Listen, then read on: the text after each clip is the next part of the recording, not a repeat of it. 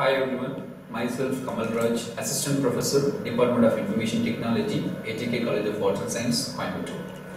Now we are going to discuss about the subject is e-learning. Now first of all we should know the definition of e-learning. E-learning is nothing but we can learn the things from the computer devices through internet. It is called as e-learning. E-learning is nothing but e-learning is internet enabled learning. The use of internet technologies to deliver a broad array of solutions that enhance knowledge and performance. The truth of e-learning is internet has started reshaping education. Education will not be same in the next decade without using ICT tools. There is no going back. The traditional classroom has to be transformed because of the ICT tools. Many universities and colleges may not survive by the end of this decade without using ICT tools.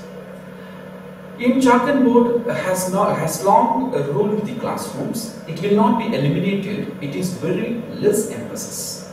But we are using interactive digital content. It is more emphasis and it is on demand learning and it is very interactive. Teaching aids will change. In before days we are using blackboard method and it is moved to OHP.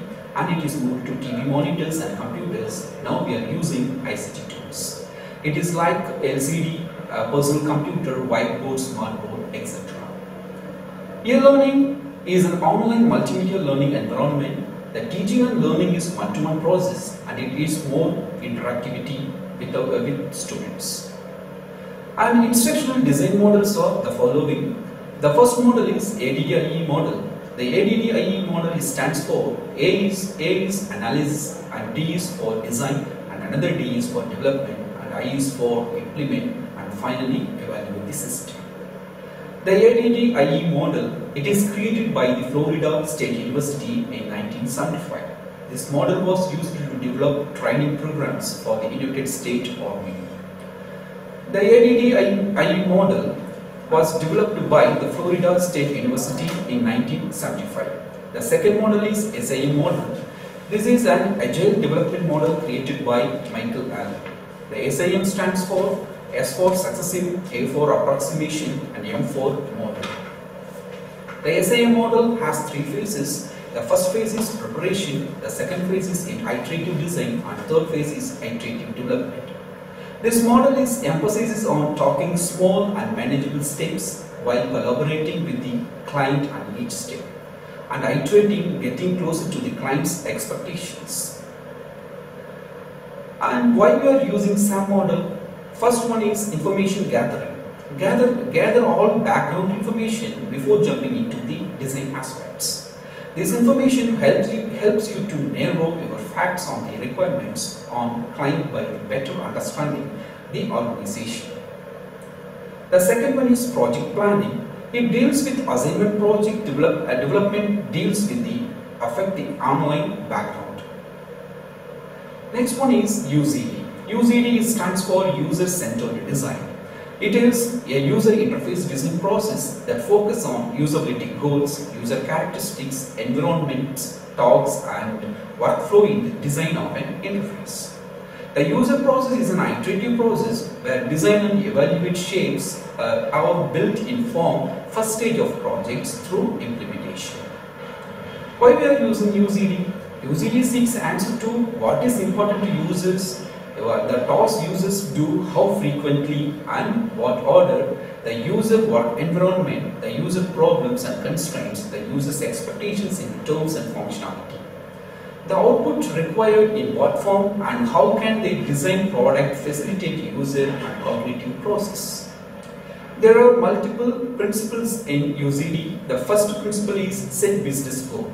If determining the target market, intended users and primary competition is central to all design and user participation. The second principle is understanding user.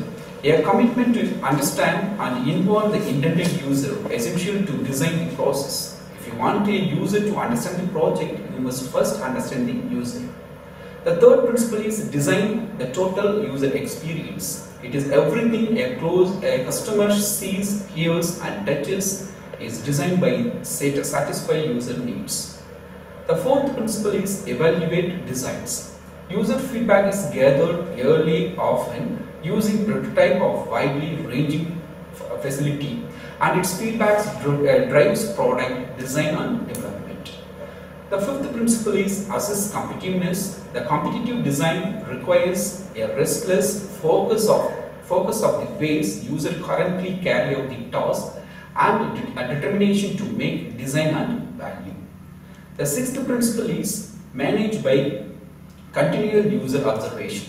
Throughout the life of the product, continue to monitor and listen to user and let their feedback inform your responses to market changes and competitive activity. The next one is UZD process. There is four processes involved in UZD. The first one is requirements gathering.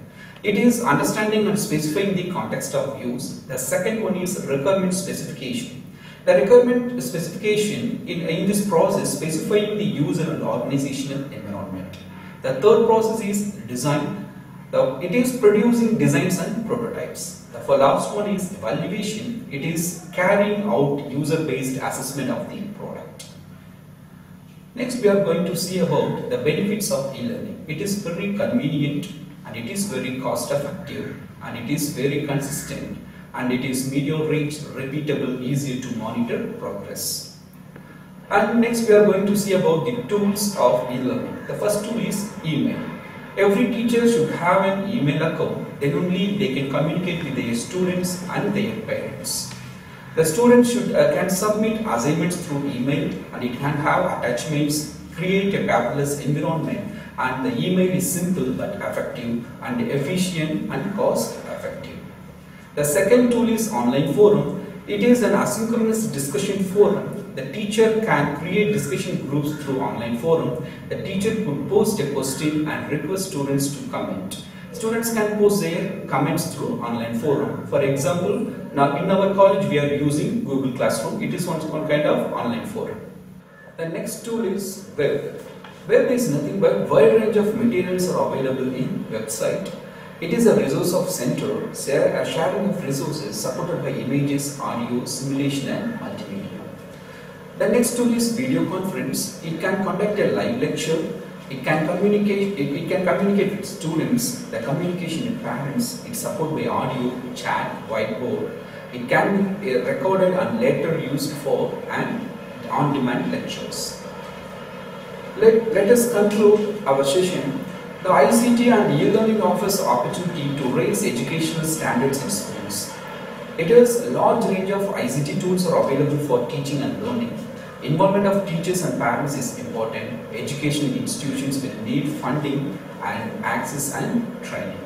Thank you.